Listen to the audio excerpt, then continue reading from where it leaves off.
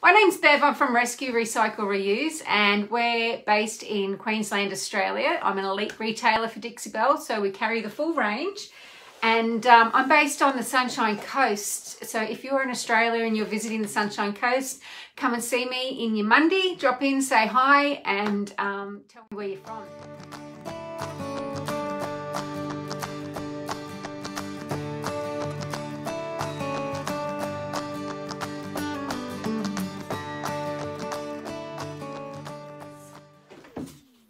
I'm doing some blending on a box to fit in with one of the new cacti and succulent transfers from Dixie Belle. And I have got Savannah Mist. This is all in the Dixie Belle chalk range. Sea Glass. So Savannah Mist is that sort of grey-green, soft grey-green. Sea Glass is a soft sort of green. I have got Soft Pink.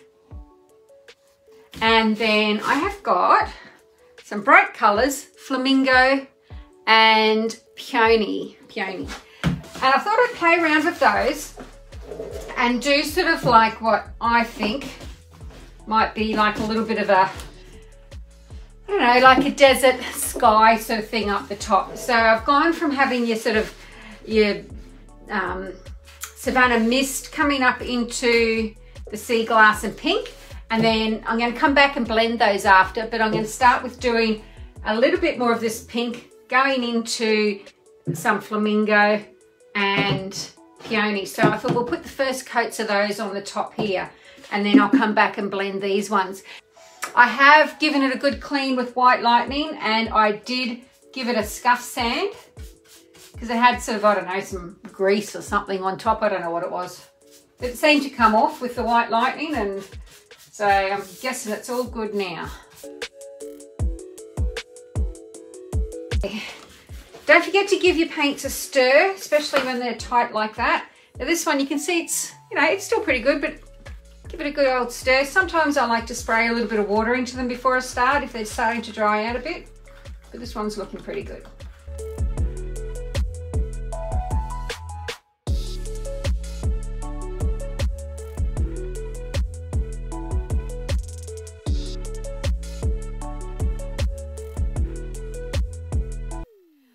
Now let's get back to this one. So I'll start at the bottom here with the Savannah Mist and the Sea Glass, and I'm just going to grab those brushes back out.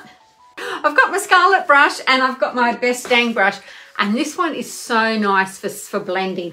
I don't know, I don't really need it today because it's such a small thing, like such a small area, but if you're doing a big area, oh, it's so nice to blend with, but we might give it a go.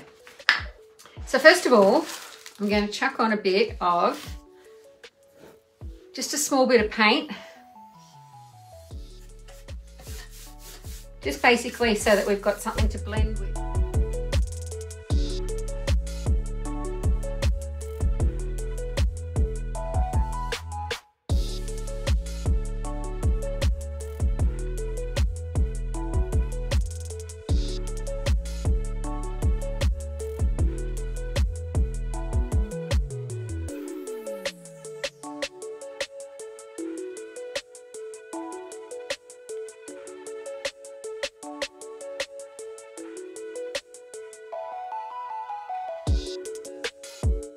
Right, let's jump up and see what we can do up here. So this is just the second coat now that I'm putting on the top here.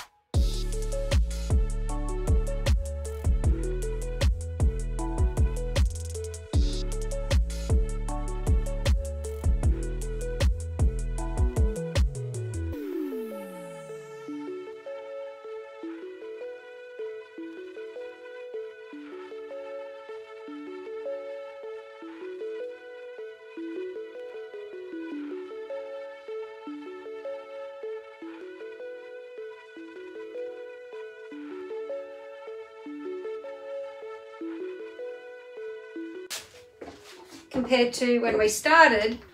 You've got those colours blending up. You know, they've come really softly up here into your sort of pink hues, sort of like a sunsetty colour up here. So when you get the transfers, they come in. This one actually has quite a few. It has about 5 pages. So I'll show them to you. I'm not going to use them all today, but you can use them for different projects. So that'd be really good. That's a nice big piece. These look like little terrariums here. So they're like little terrariums with cacti in them. I think those ones would be really good on pots. I don't know, I'm not, jury's out on those ones. But the ones I'm going to be using today are these ones. Okay, so there's 1, 2, sorry, there's 6 pages in this one. 3, and this one's got 2 nice really big ones on it. 4. So I'm going to start with these 2. I'm going to sort of cut them out just roughly around the edges. And what I'm going to do with all this stuff is sort of tape it in place a little bit so we can get a little bit of an idea of where it's going. So I'm going to layer some of the smaller ones.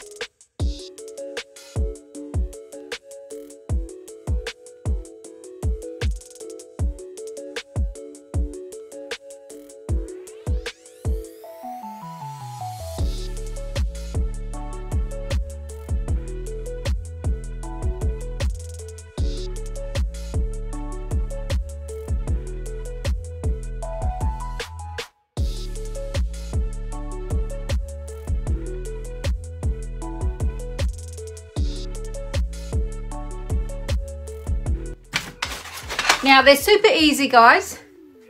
What I want to start, I'll do that one last because it's easy. What I want to start with is what's going to be underneath. So this one here is going to be underneath. So I'm going to put those aside and start with this one.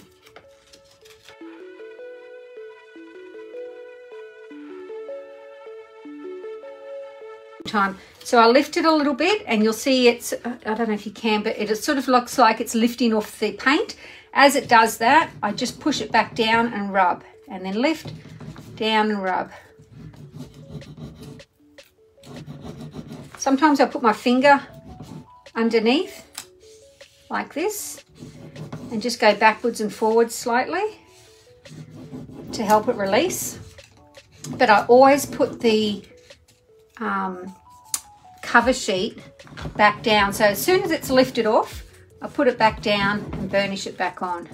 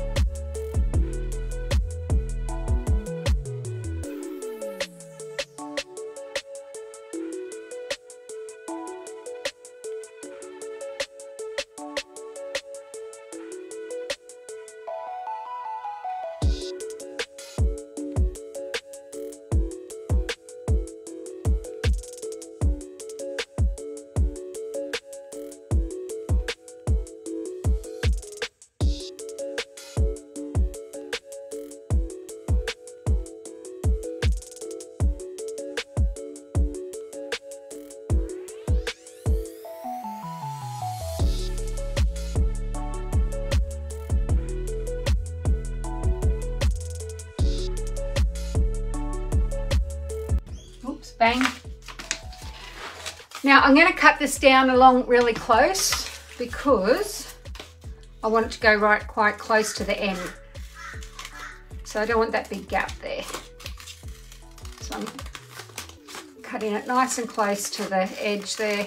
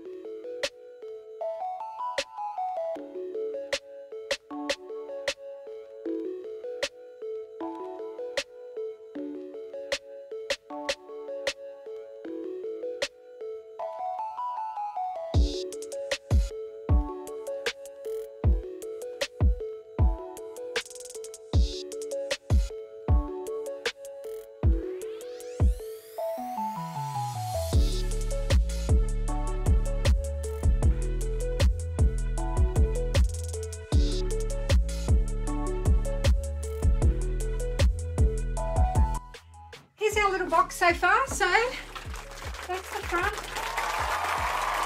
And I layered them up, and then we had that lovely big piece. Now see how the different colours go? I really wanted to show you the different effects you can have by just using different backgrounds. So that's the greens against the blues and going up into the light pink. And here's your really bright colours. And then on the side, that's where you can use all those little random single pieces. Just sort of layer them up a little bit. Let me bring you up nice and close so you can see how I did it. Anyway, thanks for joining me. Don't forget to leave a comment. Thanks, and see you next time. Bye.